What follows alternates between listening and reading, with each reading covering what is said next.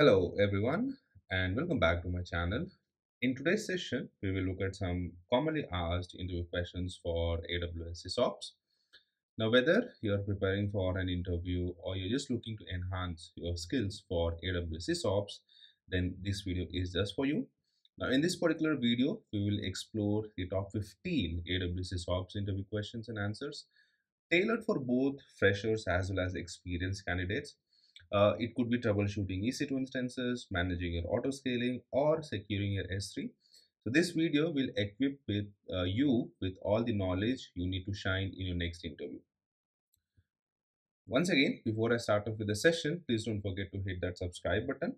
So let's get started with this. The first question I have is, what is the role of an AWS SysOps administrator? So your SysOps, so that's basically one area. So in AWS, we have solutions architect, we have developers, likewise we have SysOps.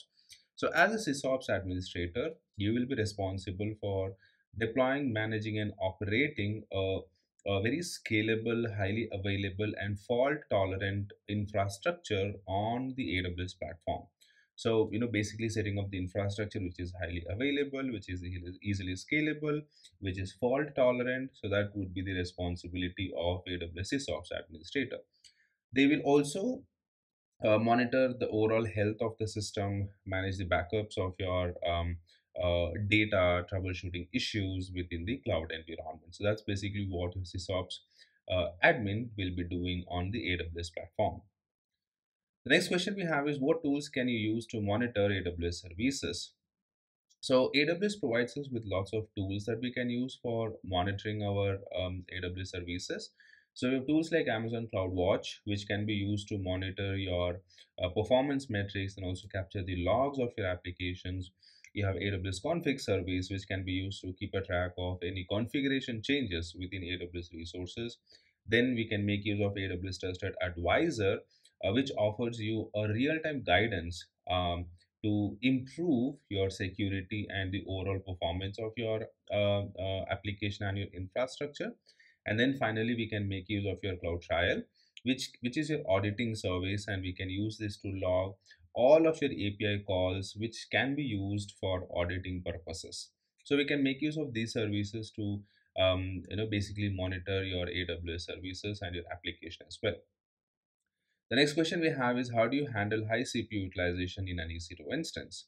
So for this, we'll need to check if there are any processes that are running on your EC2 instances. So for this, we can use tools like SSH or AWS Systems Manager. So we'll need to first log into the EC2 instance. We'll need to connect to the EC2 instance to check if there are any processes that are running. So we can either do a SSH, or we can make use of your session manager to connect to the EC2 instance.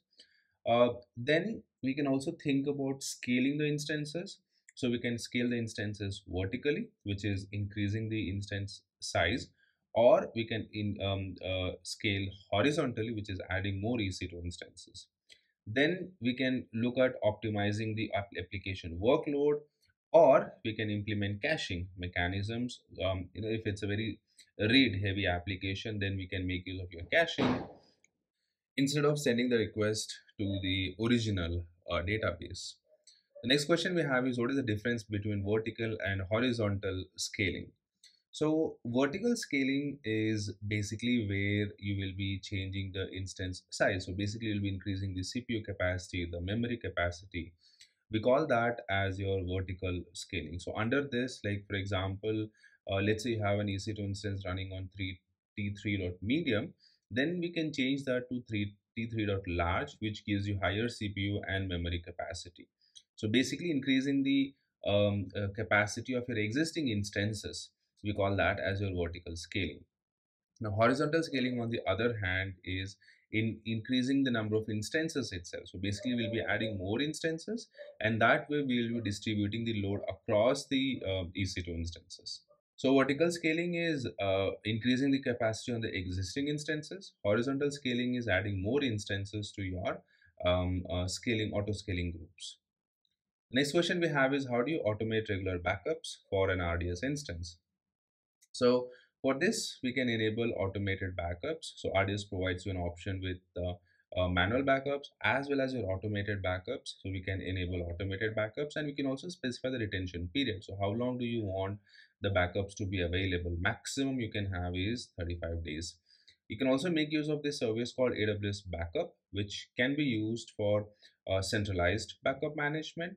And then you also have the option of creating manual snapshots at any point you want. So you can either do it from the console, or you can make use of the CLI commands or SDKs for additional control. The next question we have is explain the use of auto scaling in AWS. So auto scaling is used when you want to scale in or scale out your EC2 instances. Now, this is mainly done when you want to make your application highly available, and you can do this by automating the process of adding additional instances as well as removing the instances based on the demand. So if the demand is high, then add more instances. If the demand is low, then remove the instances. We can automate that by making use of your auto scaling groups. This will ensure that we have an optimized cost, because your auto scaling group will launch the instances when the instances are actually needed, right? So when your traffic is low, then you will have very less instances, and that way you'll end up paying less when compared to paying for instances though you're not using them. So that's basically how your auto scaling group works. The next question we have is, how do you secure data in Amazon S3? So to secure your data in S3, we can make use of your bucket policies. We can also make use of your IAM policies to control who can access the S3 buckets, who can access the objects inside the S3 bucket, what actions they can take inside the buckets. All those things can be controlled. Then we can also enable encryption, which is a server-side encryption. So you have S3 provided keys, you have KMS provided keys, all those things can be leveraged. We can also enforce HTTPS for data in transit. So if your data is moving from one place to another place, then make sure HTTPS is enabled. And then finally, you can also enable MFA delete for any sensitive data. So having an additional layer of security for any data which is very sensitive to you. And only when you provide MFA, you will be able to delete that data. The next question we have is, what are some common AWS cost optimization strategies? So for this, we can make use of this AWS Cost Explorer service that we have. Now, by using this service, we can basically get a view of how the usage is happening, how I'm being charged for, for what usage I'm being charged within the AWS. So you can use this to get an idea about your unused resources or any underutilized resources. We can identify those things. Then you can also purchase reserved instances or savings plans if you have a very predictable workload, so you know what is your workload. In that scenario, you can make use of your reserved instances or savings plans. You can also leverage spot instances for any non-critical tasks. So if you have any non-critical workload, then you can make use of your spot instances. And then you can also make use of your auto scaling groups to handle this variable demand efficiently. So launch the instances when they are needed, and then terminate the instances when they're not needed. So these are some cost optimization strategies that you can follow. The next question we have is, how do you troubleshoot a failed EC2 instance status check? So generally, when we talk about your EC2 instances, you have two checks. One is your instance status check. Now, if you get a failure on this basically indicates that there's a problem with the instance itself.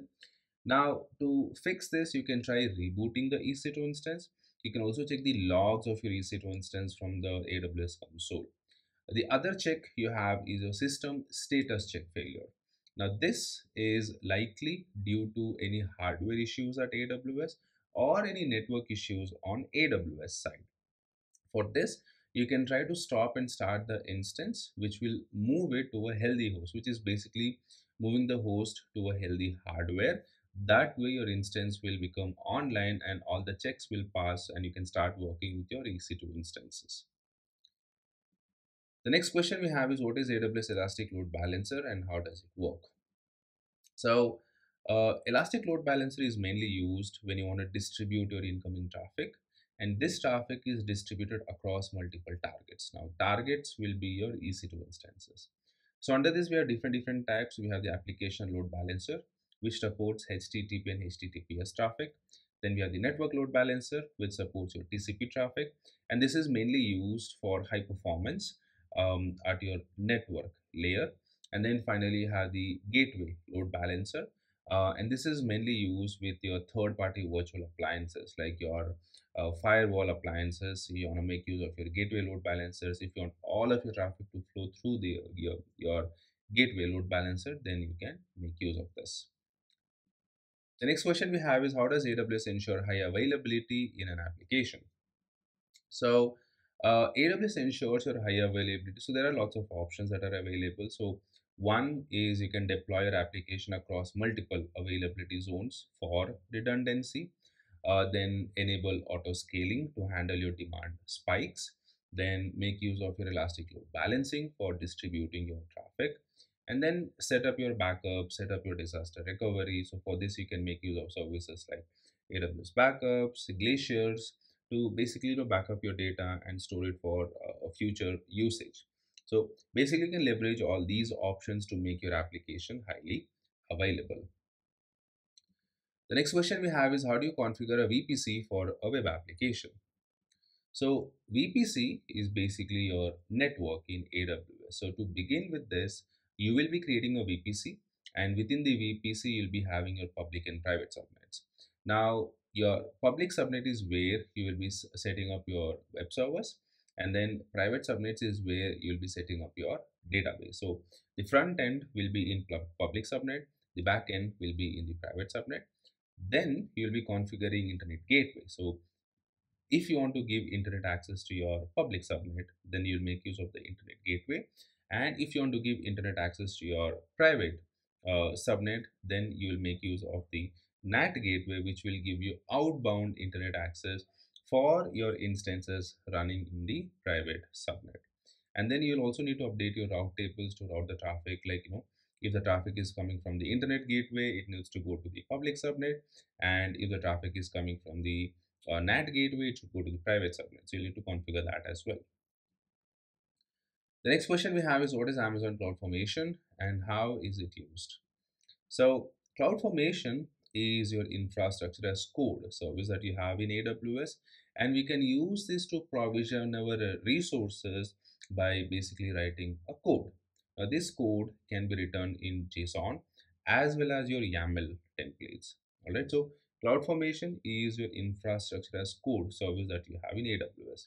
So you can use this to deploy your applications, manage your infrastructure updates, and also replicate your infrastructure across multiple environments.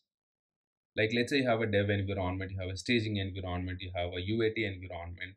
So you can make use of the same code to set up the infrastructure by making use of your CloudFormation. The next question we have is, how does AWS ensure compliance with security standards? So AWS ensures compliance through security certifications. So you have certifications like ISO 27001, you have SOC, you have GDPR. So it makes use of these certifications to ensure compliance. Then you have tools like AWS Config, which can be used to basically keep a track of your configurations, your compliance monitoring. Then you have AWS Artifact, which can be used for documentations and audit reports to basically maintain the documentation, to maintain the audit reports. And that's how your AWS ensures that it is following all the compliance. It has all the necessary certifications. It has all the necessary services that can be utilized to basically ensure compliance. The next question we have is, what is the difference between CloudWatch and CloudTrail? Now, CloudWatch is your monitoring service. So you can use this to monitor your resources. You can use this to monitor your performance, as well as capture the logs of your applications along with their metrics. Now, CloudTrail, on the other hand, it's your auditing service, which can be used to keep a track of all the API calls that are happening to your AWS, as well as your user activity for security auditing. So maybe you want to know when an instance was launched, who launched that instance, or when an instance was terminated and who terminated that instance. So all those activity can be captured by making use of your CloudTrail. And CloudWatch, on the other hand, is when you want to monitor your CPU, your memory, your application performance. So that's where we can make use of your CloudWatch service. And that brings us to the end of our some of the commonly asked interview questions as part of your AWS SysOps interview. If you found this video helpful, please give it a thumbs up. Please subscribe to the channel for more content on AWS and DevOps. And if you want me to cover any other topic, please leave it in the comments section. Thank you for watching, and I will see you in the next video.